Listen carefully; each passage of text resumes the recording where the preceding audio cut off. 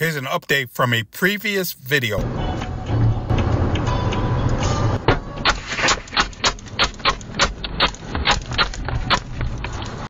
Right now at 5:30 and only on 10, charges have been dropped against this guy who was recorded by his own dash cam opening fire on another driver on I-95. The defendant has maintained he thought he was being shot at, and that's why he grabbed his gun. Today, that stand your ground defense led to all charges being dismissed.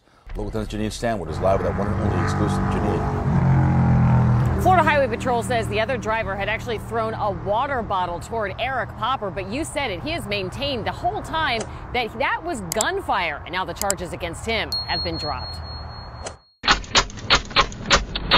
This chilling video made national headlines. The man firing out the window, Eric Popper, faced charges including aggravated assault with a deadly weapon. I'm very relieved. I believe that justice was served. But now he's speaking to us as prosecutors dismiss those charges.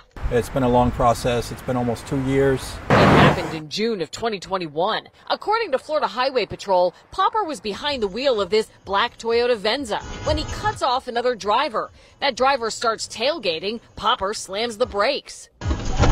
Troopers say the other driver then hurls a water bottle. Popper maintains it was gunfire. I've watched the video many times. Did not see a water bottle. I think under the stand your ground law, Mr. Popper was perfectly reasonable and justified in his actions. There is no question when you look and listen to the facts of the case, Mr. Popper was shot at. We asked Popper if he had any regrets.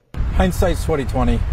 There's always things that we can look back and say we wish we would have done differently. Definitely what I would have done would be not to pump my brakes. I would have taken another tactic, or, definitely tried to de-escalate a little better.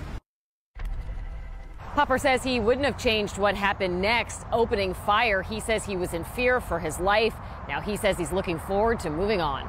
We're in Northwest Miami-Dade. I'm Janine Stanwood, Local 10 News.